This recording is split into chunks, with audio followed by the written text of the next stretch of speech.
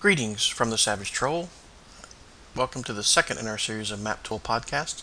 Today we're going to discuss starting a server, how to connect to the server as a player, some functions of the chat window, as well as how to roll dice within the chat window. So to start MapTool, we go to Tales from the Savage Troll and click the launch link.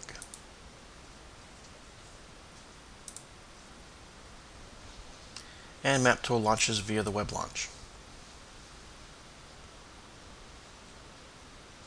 Now MapTool keeps a memory of the last campaigns you've loaded into MapTool, and so you can go to recent campaigns and load up MapTool Intro, which is what we used last time. There's our trolls, our dragons, and our 3 heroes. So to start the server, you go to File and click Start Server.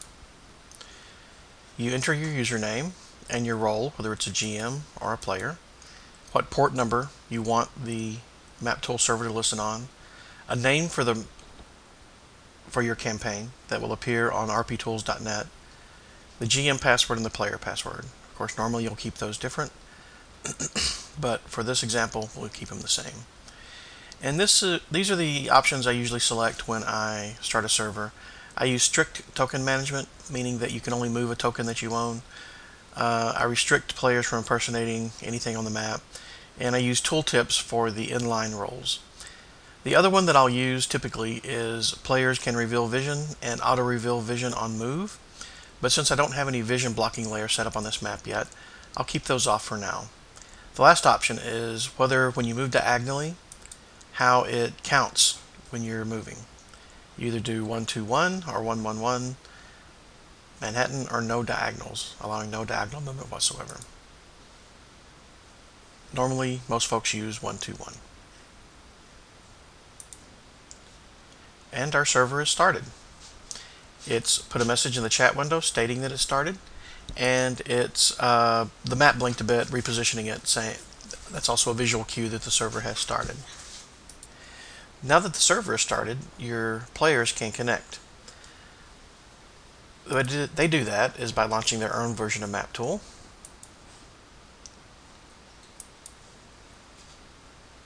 And they'll go File, Connect to Server once it launches. So you see a blank screen. This is the player view. You connect to server. And normally you'll pick the name of the server from this list, but since we're on the same LAN, I'm going to go ahead and cheat and go over here and do this. And you can either double click and launch it or click OK. I'll double click this time. And you see that the view that the player has is the same as the view that the GM has exposed the Fog of War on.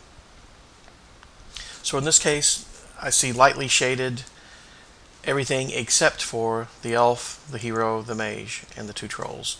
So that's what the player can see, is what I've exposed. Are you talking to me? Okay, so how do the game master and the players communicate?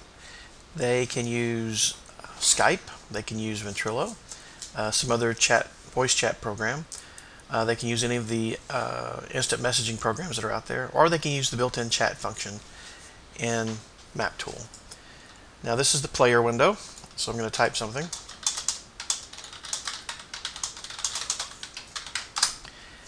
And there it is.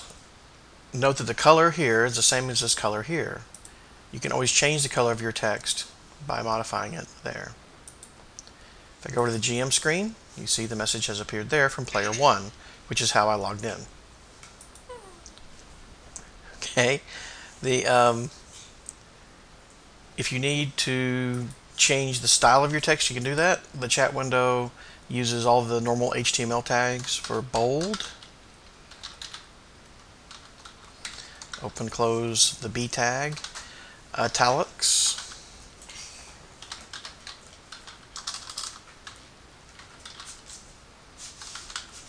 is I, or you can underline.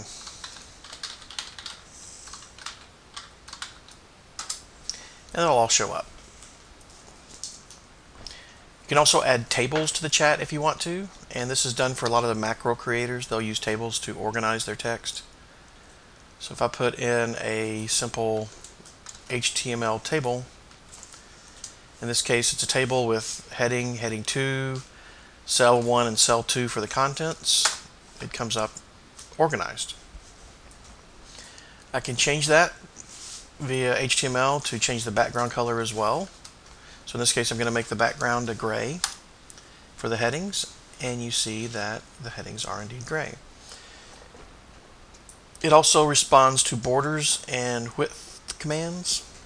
So in this case, if I want to make it 250 wide, put a border of 1 around it, keep the first row's background color as gray, and change the contents to a tack roll and put an inline a roll with that table, you can do that too, like that. I also adjusted the alignment of a tack roll to the right and put the roll in the center. You can also whisper if you don't want everybody seeing what you're typing. You can whisper.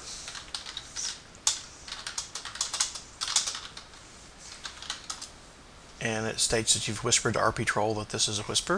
If I go to the GM screen, I can see player 1 whispers. If I only want the GM to see something,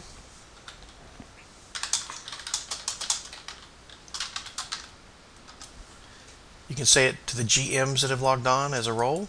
And as you can see, player 1 says to GM, this is a trap. You can also do out of character speech by /OOC, out of character. And it puts parentheses around it. If you have any questions about the slash commands that you're able to use, you can always do /help, and it's going to list them in an HTML table for you.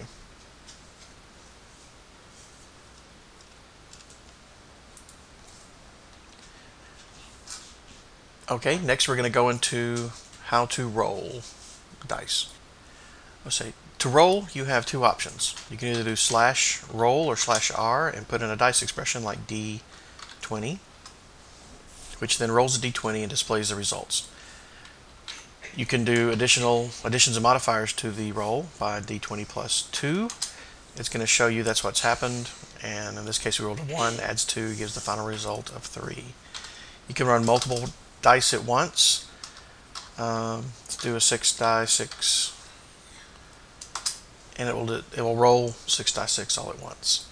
You can add rolls on the line, so 6 die 6 plus D20 if you choose. It will display the final result there. Now that's fine for rolling, but what if you only want to roll something for the GM? Well, you can do roll GM, and it's going to be a result that shows only on your screen and the GM screen. If you want to roll and not even let you know what it is, but let the GM know what it is, you can do roll secret. And it says you roll secretly to the GM. You come over here and it shows the result on the GM screen.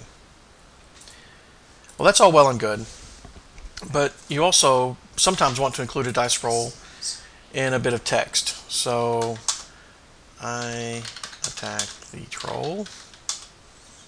You can open the square bracket, do T20, and close square bracket, and it puts the roll in line with the text you just typed. I attacked the troll 7. Then if you mouse over, it's going to pop up like it would if you'd done a /roll command.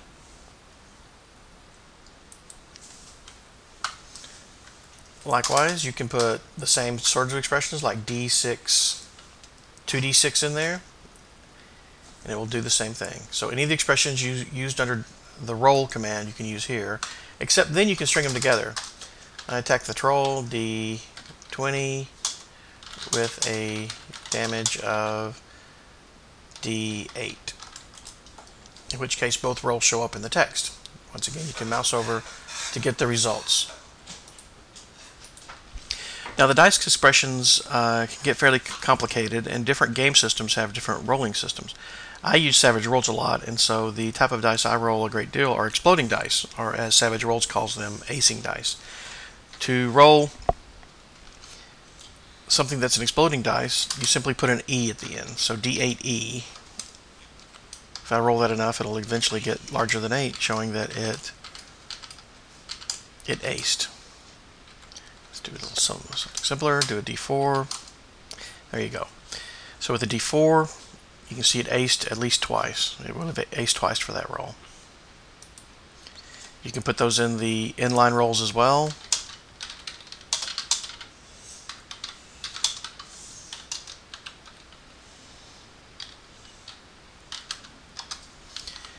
And it does the same thing. Okay, this concludes our brief screencast on how to start a server, connect to a server, and use the chat window. Until next time, good gaming.